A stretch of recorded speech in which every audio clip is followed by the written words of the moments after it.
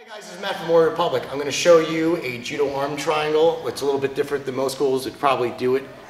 So I'm also going to show you a katakatame variation so you guys can use in jiu-jitsu and MMA. So basically going to start where someone's just on side control, right? Because that's mostly where it happens. So what you're going to do is you start from here, right? Maybe you want to start with tight shoulder control. And what I like to do is you're going to, first of all, put your weight on the side and you're going to shift your hips right here. This is almost going to be more of like a judo kind of pin here.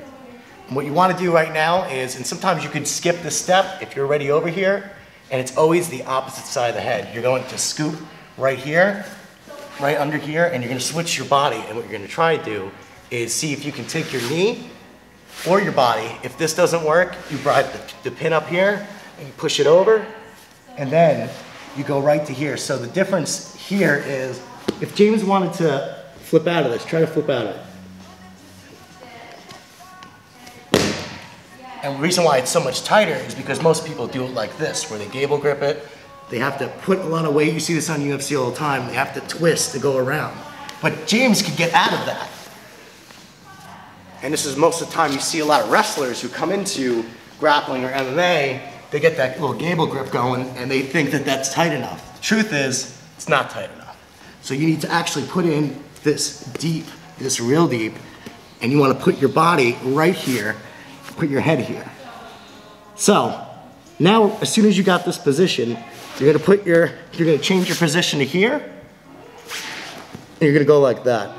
Now what I'm gonna do is I'm gonna put most of my weight and I'm just gonna go down. And I could also circle more. And another thing you can do is tire your opponent out this way. So even if I just wanted to hold here, and I could also hold the grip like this. And if James keeps walking his, because one of the things you can walk, well, yeah, you can walk the other way because you make that tighter. You try to walk this way, I could just play this game, tire him out. And so I want to execute submission, right? And I can go down and execute it right there.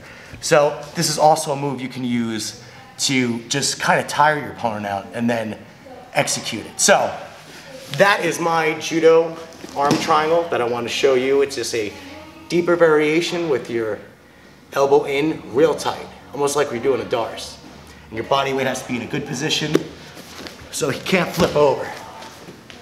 So, hope you enjoy that, and now I'll show you the variation of the katakatame. I'm going to show you guys the katakatame, and this is going to be a variation, right? You're going to see me, instead of going like this, I will kind of bring it underneath. You get into side control, right? You have the shoulder right here. You're going to bring this right here, same type of thing, right there, and you're basically going to start the technique. So you want the, always with judo anyway, they like the pin and they like the head underneath. You also can grab here, and even if someone's trying to, it gives a little more control. So, so it's the same thing. We're going to go kind of right here. What I'm going to do is change my grip to here, right? And I'm basically going to just tap it like that. See, it's a little bit different than the arm triangle. I have my arm right here, and what I'm going to do is put my hips down. I'm kind of just going to look right at it, right? And I could even arrange this where I go like this, and I can make it tighter and walk around. You can almost make it like a variation of a katakatame and a clock choke. So how you get to it again is you go from, you're right on top, right here. You got the underneath. Maybe you don't even have underneath. Maybe you just get right here. And this is almost easier too, right? So you got right here, boom, you got the shoulder in, you almost have the technique right here. You know, it could be, you know, James is a strong guy, but I got like right here, I push it over, and basically, I'm gonna make sure that sometimes I can't get the grip, and I have to go like this, and as I land, I change my grip to that, and I go underneath, and see how much tighter? Watch, James doesn't feel that, but underneath, I bring it towards me. This is my variation, is it's way tighter underneath.